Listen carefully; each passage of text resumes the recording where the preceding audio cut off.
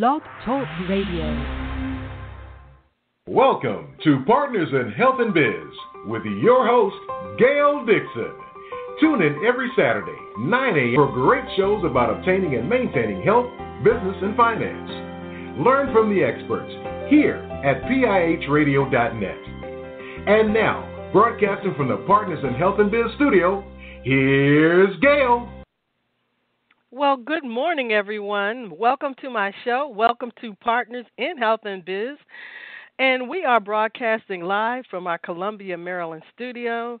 This is a wonderful day. We are so happy and blessed that you could join us.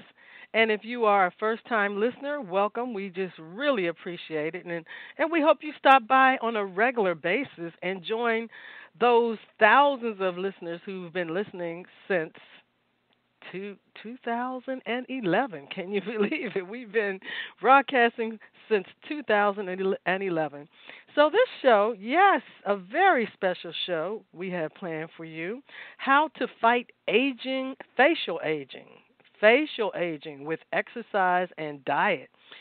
So what we're going to do this morning, you can get pen and paper, and you can be prepared to write down any questions that you may have.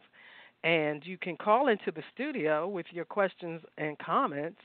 The number to Partners in Health and Biz this morning is 347-945-7433, 347-945-7433. Press 1 if you have a question or a comment, and you don't have to do anything if you just want to continue to listen to the show. So what we're going to do this morning is I'm going to give you a little background on exactly what facial exercise is, what it is, and also if you haven't heard of the term, you've probably heard of the term facial yoga, which is the same thing as facial exercise. So this morning, we're just going to jump right into the show and hope you learn something, because this is something that affects women of all ages and men. Yes, women of all ages. Usually, if you are Caucasian, you may start to notice wrinkles in your 20s, whereas most African Americans of a deeper, darker hue will probably not start to see those signs of wrinkling unless you're a sun bather, you love the sun and you sit in the sun, and you're a beach lover, so you hang out at the beach. You just don't protect your skin, then it will start to wrinkle earlier. Most African Americans of a darker hue, because we come in all different shades, very, very light, almost Caucasian looking, to very dark, to the darkest brown, almost a blue-black complexion. So we come in all shades, and depending on if you're of the darker hue, your skin will tend to take a little longer to age before you will see that wrinkling and sagging. So let's just jump right into it. So really, it's a pity that our culture is so into the quick fix. We're into the quick fix. And this is evidenced by millions of cosmetic surgeries performed each year in the U.S. alone. However, it's actually a rare case when consistent application of basic natural therapies isn't sufficient to eliminate the need for these types of surgical interventions. So we have people, and I was watching a show recently, a doctor show, and they were recommending that women start Botox in their 20s, and I was like totally amazed, especially as an African American woman, that they would even recommend Botox for anyone as young as in their 20s, but they said that it prevents the aging. Of course, this age that we are in, where the vanity, we have to look as young, or we want to look as young forever. But of course, aging is a natural process. No matter, we can do these exercises, and we can eat right, and we can exercise, and we need to drink plenty of water, all of those things. But the aging process will continue. And it is nice to be able to slow it down. We want to look as fresh and youthful as we feel. Hopefully, we're feeling youthful in physically, not just from the outside, the appearance, but our bodies, our internal organs, our heart and our muscles and our liver and our all the different parts of our body that actually help us to feel better or to be more vibrant. Those things are working well, and we're not just trying to look beautiful on the outside, but we want to feel and be beautiful on the inside. So, although you rarely again hear about exercising your face, there's a surprising amount of information about facial exercising or facial yoga, as many refer to it. It makes perfect sense, of course, and many testify to the power of exercising their facial muscles to keep their face toned and youthful. And if you are a certain age or if you have done some research, you may know or remember a gentleman called Jack LaLanne. Oh, my gosh. He used to be on TV years ago, and he and his wife, Elaine LaLanne, she's still alive, and she's still exercising with her son. And Jack LaLanne, I think he passed about 4 or 5 years ago. I believe he was in his 90s when he passed, but he was a proponent of regular physical exercise for the body as well as facial exercises. And Jack LaLanne, I remember my mom doing those exercises with Jack LaLanne on a regular basis.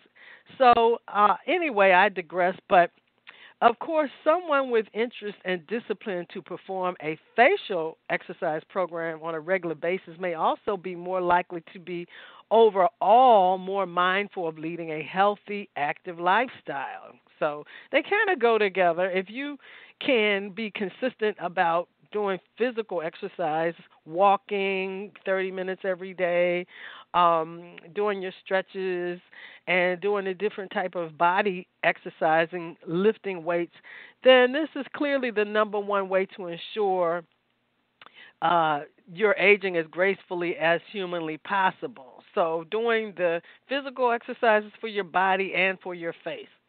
Now, a diet rich in fruits and vegetables may ward off wrinkles, but by boosting your skin's natural defenses against sun damage, for example, and clearly drinking enough water is essential for healthy skin. Also, I heard recently there was, if you listen to what some of the beautiful actresses in Hollywood do to stay to keep their skin beautiful, the one thing that they recommend, highly recommend, is drinking plenty of water. Water, which hydrates the skin and plumps the skin and helps the skin to stay supple and youthful looking. So if you're not drinking enough water every day, then you are doing your skin a disservice, causing wrinkles and causing your skin basically to dry out, which will cause more wrinkles. Now, the other thing is I am a major fan of vegetable juicing and do it as often as possible. Making sure you're properly hydrated will also aid in combating the wrinkles, as I said, simply because your skin, again, will be more plump and elastic.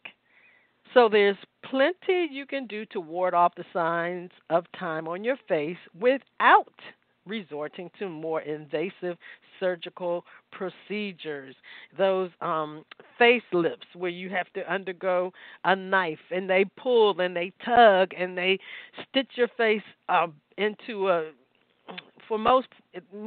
in most instances, unless you have a very highly skilled, qualified plastic surgeon, then you're not going to look like yourself. You may look a little younger, yes, but you may not look like yourself.